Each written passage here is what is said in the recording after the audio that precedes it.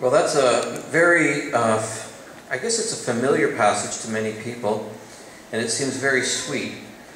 But there's a lot more to it than meets the eye. And we're going to explore that, and I think you will be surprised by some of the things that we discover as we examine it. But we have, over the last month or so, been navigating through the book of Acts, which is all about the activity of the Holy Spirit in the early church. In Acts chapter 1, Jesus promises that in his absence he would send another, God with us, in the form of the Holy Spirit. And then in Acts chapter 2, the Holy Spirit arrives on the day of Pentecost and becomes a part of the early church in terms of a very powerful expression.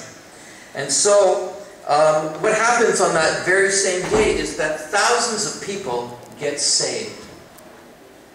Thousands of people get saved. Now, you don't hear that word used very much anymore, are you saved? And it's too bad, because it's a prominent word in Scripture, and it's at the heart of the gospel. Are you saved? Saved from what? I didn't know I needed to be saved from anything. The Bible says that we need to be saved from the consequences of our sinful choices, our sinful behavior. And so Jesus, by his work on the cross, through his broken body and shed blood, makes a way for us to have a relationship with God. We're covered with his sins, and we are with his blood, and we are saved. Another word we use is the word converted. Have you ever heard the word converted? To be saved is to be converted, to be brought into a relationship with Jesus. By the time we get to Acts chapter 3, thousands more, I'm talking thousands, not tens, not hundreds, but thousands more are being converted. And it seems that they're being suddenly converted. Like all of a sudden, they just make a decision to follow Christ. Now, do you remember Billy Graham and his crusades? How many of you have ever been to a Billy Graham crusade? I didn't know that, Mom. Mom has. Another job, yes, did you? I've been to Billy Graham crusade. I attended one near the end of his crusade ministry. But the stadium, it was in Toronto, was filled with like 20 to 25,000 people. And he was renowned for wherever he went, stadiums or the fields would be filled with tens of thousands of people. And he would share the gospel in simplistic language, and at the end he would give them an opportunity to make a decision whether they wanted to receive God's forgiving love, to be saved, to be converted. And thousands of people would come forward and they would make their decision. And it would seem to every onlooker that their moment of decision, their conversion, was sudden. But I don't believe there is any such thing as sudden conversion. Conversions are really a long-term coming, I believe. And I drew the analogy, it's like babies who we think are born suddenly, but the pregnancy actually has occurred for 9 months. There's no sudden baby. The baby has been a long time coming in terms of God creating that child in the womb of mom. And sudden conversion might look sudden, but for a long time people are made ready for their new birth, to be born again. And so God, through our lives, was working to bring each of us to that place of decision. But there's probably some of you here who have never made the decision, and you might take note that God is trying to bring you to that place where you will be saved, where you will be converted. Many, many years ago, when I was a young man, I worked in a child care facility. It was called Park Hill Girls Home, for 15 girls that were wards of the court. They weren't living at home, they were picked up off the street. And so I was working with them along with other staff. And not only was I building a rapport with many of the girls who started coming to church on Sundays, it was quite a phenomenon, but I also had an opportunity to interact with many of the staff. And this one gentleman, his name was Peter, and he stayed late one night and he began to interrogate me with questions, spiritually oriented questions. And every time he asked a difficult question, I would reach for the Bible and I'd give him a scripture. He was from a Catholic background, and he was asking me many questions that some of the practices weren't embedded in Scripture. So I was just sharing with him as much as I could from Scripture, and he was getting angrier and angrier and angrier at me. And all I was doing is reading him back Bible verses. Well, apparently, and I didn't know this, but he went home home so angry, but his anger really wasn't at me. He got down in his bed and he wept before God saying, I'm sorry, I'm sorry, I'm sorry. The next day, he tells me what has happened, and he says, how do I become a Christian? And I said, I think you already have. You came to God and you repented. You said you were sorry. And he came into your life. And that man has grown in the faith and become a leader within his own faith community. It might appear that it was all of a sudden for Peter, but actually many events during his life had been bringing him to that point. God had been basically seeking him, and at the moment Peter began to seek God, they discovered one another. Well, if we go back into the book of Acts, we've got thousands and thousands of people being saved, being converted, and when we get to Acts chapter 8, there's 3 specific conversion stories that are recorded there for us. 3. And out of all the thousands, I think these 3 are selected because they represent 3 of the most unlikely people that would ever be converted. You would never consider them to be candidates. The first one is Simon the sorcerer. If you were here last Sunday, we explored Simon the sorcerer. Here's a man who is spiritual but not religious. Have you ever heard that term? I'm spiritual but not religious. The majority of Generation X, Y, and Z will say this. I'm spiritual but not religious. Simon the sorcerer. He's obsessed with power, with fame. He's oblivious to the real God. But when the apostles move into Samaria and there's miracles happening, like real powerful miracles, thousands are being converted, and Simon is baptized and he becomes a believer himself. Wow, that's a pretty powerful conversion. The other one that Acts talks about, and I'm holding this one off till next week because it really talks about it in Acts chapter 9, is a man by the name of Saul of Tarsus. And he's religious, but he's not spiritual. He's controlled by all sorts of Judaic rules and regulations. He's religious. He has no compassion. He's full of fear and intolerance. But he becomes converted. He has a near-death experience, and we'll explore that next week on the road to Damascus. And he's the one heading up the persecution against all the new believers. A very unlikely candidate. But God saves his soul. No, the number 3 is actually number 2. The one in between Simon and Saul is an Ethiopian. An Ethiopian. And he's just probably the one we would most identify with out of all the 3. Now, it sounds like a sweet little story, what Caleb read, but as I indicated, there's more happening here than we find at first read. So are you ready to meet this man? Do you want to meet this Ethiopian fellow? Come on, tell me you're with me. I'm with you. I want to meet the Ethiopian. All right, he's from Africa. Really? He's from Africa. He's from Ethiopia. But Ethiopia in the first century is not the Ethiopia today. The land boundaries have changed. Actually, Ethiopia in the first century existed between the Aswan Dam, that is in modern-day Egypt, down to Khartoum in Sudan. So the boundaries were different. And it pretty much made up the Nubian desert. So this fellow was an African. He was a Nubian. All right? So that's who he is. And we learn from the text that he was an important part of the royal family in that country. He served Candace, which was the title of the queen, not her name, but the title. He served in that palace. He had a good job. He was well paid. He handled their finances. You would say he had it made. But in order to be employed, to have that role, there was a personal cost. And it was a big one. You had to be emasculated if you were a man. To protect against any sexual impropriety with the queen or with the princesses or with the harem that dwelt there, all males within the palace had to have their testicles removed. They had to be castrated. That's a big commitment, don't you think? All the men are going. We call such a person a eunuch.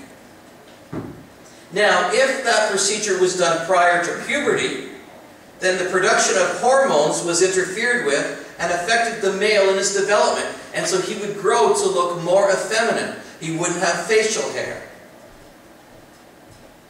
All this to say, we have a man here who's not just from Ethiopia, doesn't just work in a palace, but he likely struggles with his sexual identity and how he feels about himself in relation to both men and women. He's a eunuch. On the one hand, he holds a respectable position. On the other hand, he knows he's different from everyone else and is subject to ridicule. Now the story's starting to feel a little different. Oh, but this isn't the end of it. This man represents, to all of us, anybody who struggles to fit in the culture. I think even more specifically, he represents the 4% of the population that are confused by their sexuality and would identify as being attracted to same-sex people. But we're not done. This man is interested in God.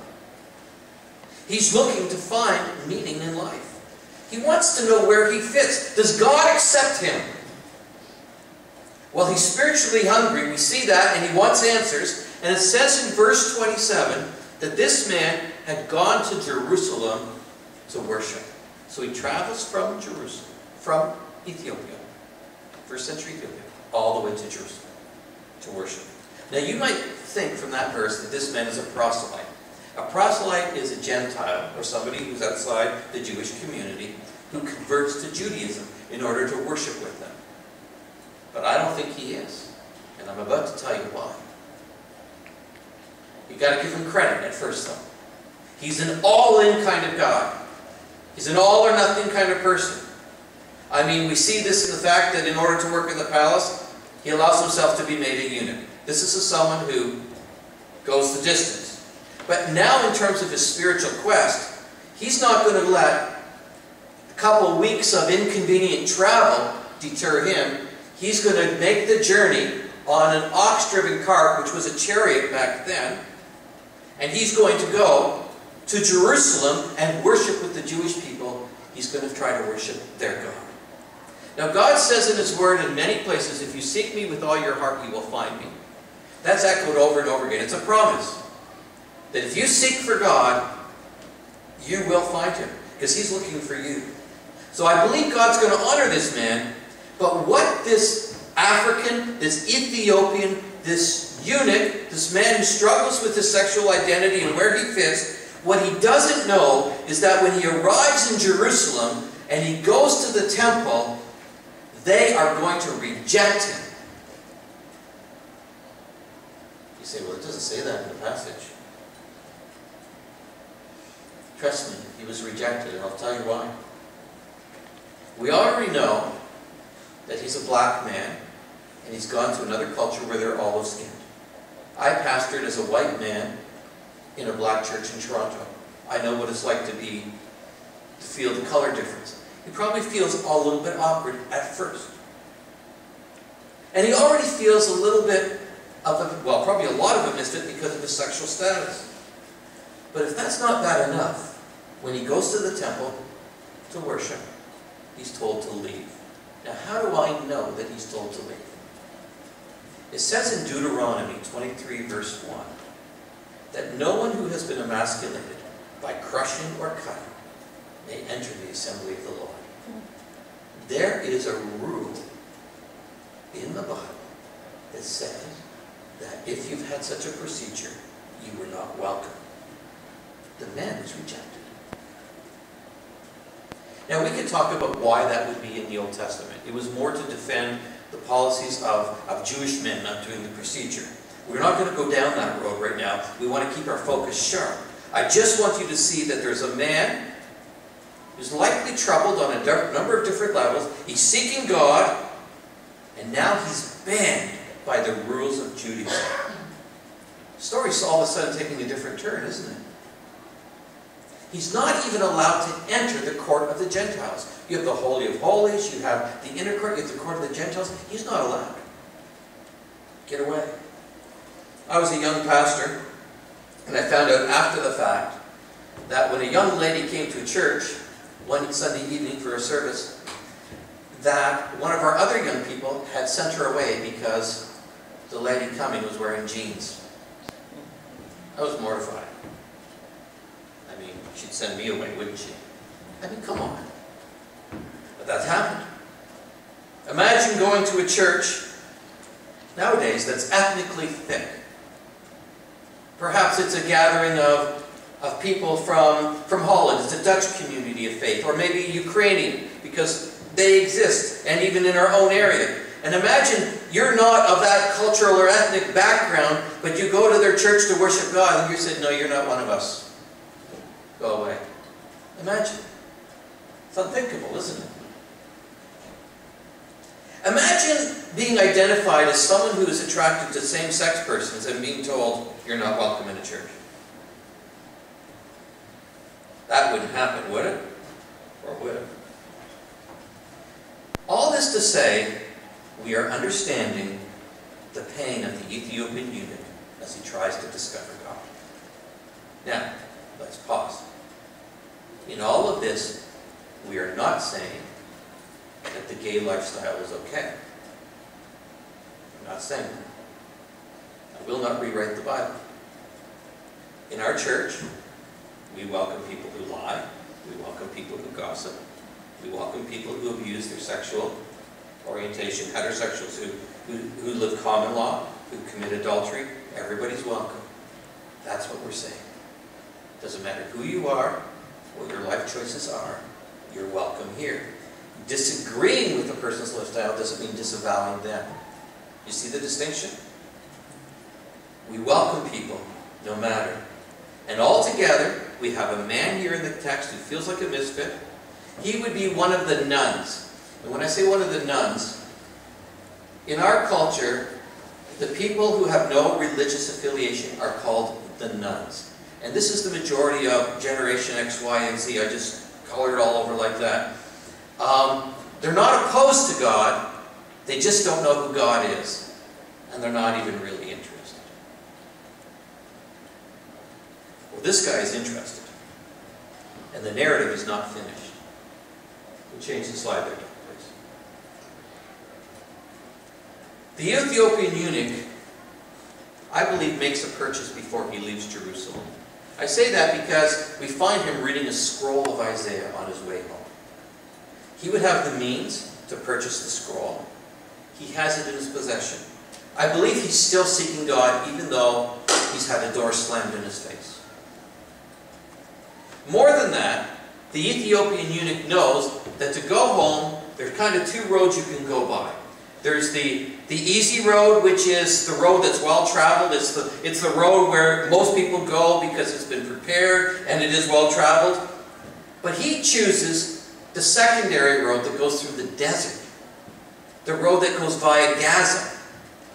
It's the long, more inconvenient, more uncomfortable road, but he goes there because it gives him time to read the scroll. And in that culture, when you read out loud because you were more inclined to retain what you read. And so he's reading in this ox-driven chariot the scroll of Isaiah. And this is where Philip enters into the narrative. Philip is one of the 7 deacons. We've already seen him up in Samaria. He's been the catalyst for the revival, thousands being saved, and Simon the sorcerer coming to faith. He's been the catalyst for that. But now he has kind of like a spiritual whiplash, and he's all of a sudden jerked back down south of Jerusalem on this very rarely used desert road, because God knows that there's a man who's seeking him. And Philip travels and he goes to that road and he sees this cart being pulled, and he hears the man reading from Isaiah 53, and Philip comes up alongside him and recognizes what is being read. Wow. Now, can we talk about the scriptures for a moment? There is this new idea being circulated about, you may hear it sometime, that Jesus is the Word of God. And He is the Word of God. He's the true Word of God. John 1:1. But by that they mean that the Old Testament and the New Testament and anything written even in the Gospels can't be trusted. Jesus is the Word, that's all we need. And they're discarding the rest, and they're making up their own theology because of it. Jesus was about love, so anything goes. It's crazy, because Jesus Himself used the written Word with authority. And so, I believe the Word of God, the written Word, not just Jesus Himself, but the written Word, is infused with a power that's divine. That when you read it, the Holy Spirit can quicken it to your spirit, to your heart. As it says in Hebrews 4:12, the Word of God is living and active, sharper than any two-edged sword, piercing to the division of soul and spirit. The Word of God, the written Word, is more than just a book. And this man is reading the written Word from Isaiah 53, but he hasn't got a clue what he's reading. R.C. Sproul, who's an incredible theologian, we just lost him within the last year. He was sitting with a man who was, and R.C. Sproul was not serving the Lord, he was not saved, he was not converted. He was kind of just one of your drinking buddies. That's how he was living his life. But this man was sharing with him, and he read to him a scripture from Ecclesiastes 11, verse 3. Bizarre scripture. Whether a tree falls to the south or to the north, in the place where it falls, there will it lie. That's the scripture that was read to him. And R.C. Sproul said, that verse struck a chord in my heart, and I saw that I was like a log that was rotting in the woods and I was going nowhere. That scripture compelled me to go to the Lord in prayer and repent. And on that day I got saved. He says, I think I'm the only person in the history of biblical history that has ever been saved because of that verse. But the Word of God is powerful. And this man is reading Isaiah 53. And Isaiah 53 is prophetic about the identity, the nature, and particularly the death of Jesus. And Philip says, do you know what you're reading? He goes, who is this? Who's he talking about? Is he talking about, he's not talking about a sheep. He was led like a sheep to the slaughter. It was a he. And as a lamb before shear is silent, so he did not open his mouth. In his humiliation, he was deprived of justice. The guy's going, who is this about? Is it about Jeremiah himself, or is it... And Philip said, let's take a moment. The entire Old Testament and this passage, it's all about Jesus. Everything. And he showed him Jesus in the written Word, from the most ancient of scriptures right up to Isaiah 53. The man wanted to know who. Philip told him who. And all of us should be telling those who don't know. And upon hearing, the Ethiopian, the eunuch, the man who felt like a misfit, who was rejected at the Jewish doors at the temple, yelled, stop! And he said, who can stand in the way of me being baptized in water? Even though it was a desert road, there was probably a wadi there with a little bit of water in it. What is to stop me from being baptized? And they got out. And on that moment, Philip baptized him in water. And it's very specific. He put him down into the water, and he drew him out of the water, identifying him with the death, burial, and resurrection of Jesus. It wasn't sprinkling, it was full immersion. It's right there. It looks like sudden conversion. But you know that all the events and all his life experiences beforehand were bringing him to that point. Stop.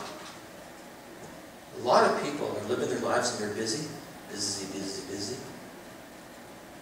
There needs to be a moment when each of us stop and we make a decision to follow Christ. To ask Him to forgive us. To baptize us. To cleanse us. To convert us.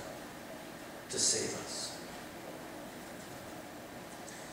There's a man who had worked for 40 years and he retired. During those 40 years, he had caught the 7:30 a.m. bus each and every working day. But on his first day of retirement, he sat down at the breakfast table, and his wife served him breakfast, and he said to her, honey, I don't like these eggs. And she goes, I've been making them for you for 40 years. Why didn't you tell me? And he said, I just didn't have the time. Isn't that stupid? Everybody needs to stop and make a decision. Your decisions determine your destiny.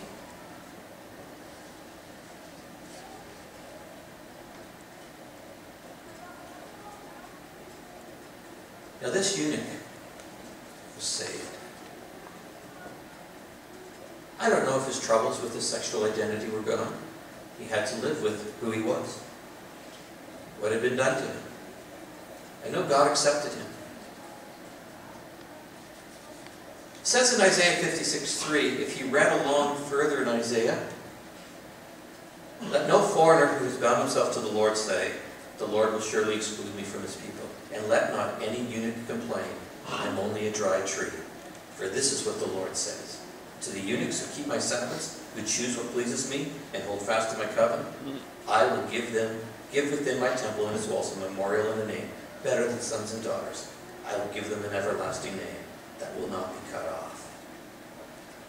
God was saying, no matter what you've heard, I welcome you. Isn't that beautiful? I welcome you. C.S. Lewis, we're all fond of C.S. Lewis. He wrote a book, The Silver Chair. And in this book, there's an analogy of a young girl named Jill. She's in the land of Narnia. She's thirsty. At once, she sees a magnificent stream. And there's a fearsome lion. His name is Aslan. He represents Christ, Jesus, doesn't he? Listen to Jill. If I run away, that lion will be after me in a moment, thought Jill. And if I go on, I shall run straight into its mouth. Anyway, she couldn't have moved if she had tried, but she couldn't take her eyes off it, the lion. How long this lasted, she could not be sure. It seemed like hours. And the thirst in her became so bad that she almost felt she would not mind being eaten by the lion if only she could be sure of getting a mouthful of water first. Are you not thirsty? Said the lion.